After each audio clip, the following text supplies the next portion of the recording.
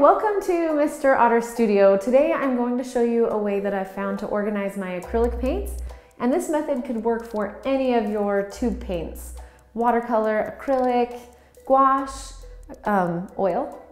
And all I'm using are this really simple system from Ikea, and it's called the Kungsfors. I can't ever say Ikea names right. It's called the Kungsfors system, and you can either buy it together with like all of these other pieces so that it's hanging on the wall, or you can actually just buy this. So it's just a magnetic knife rack, and it's just the Kungsfors knife rack. That's $20 compared to like the $150 whole system. So it's a pretty cheap way. And then these clamps that I'm going to show you are actually the Skadis clamps that go to, you can see part of my board over here. It's just these, and I'll show another clip of this. This board right here is the Skadis board, and these are just the magnetic clips that go on it. So this is the clip that comes with it, the Kungsfors system. So you could use these to hook it on, but it's just a little bit harder to keep them in the same place. They're not as strong. So I prefer to use the Skadis clips. You just clip in, you know, and it holds it pretty tight. Even if it's full, I mean, it's not gonna, it might fall out, you know, if there's an earthquake or something, but you could probably fit 10 of these bigger acrylic paint tubes across this. I feel like it's a lot easier to use them when they're organized. A few months ago, or about a month ago, I was working on this painting.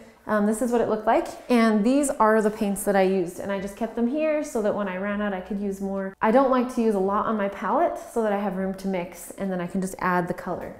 So the reason I really like this is when I'm painting, I like to have the paints that I'm using nearby and available. I used to just use, you know, like this Tupperware, and I still clearly have it these are acrylics just in here, but it's just kind of a mess. It's easier to not have them, like, so I have to dig through them to use them. And also, eventually I think I'll just put a whole system in where I just keep all of my paints up on the wall. But for now,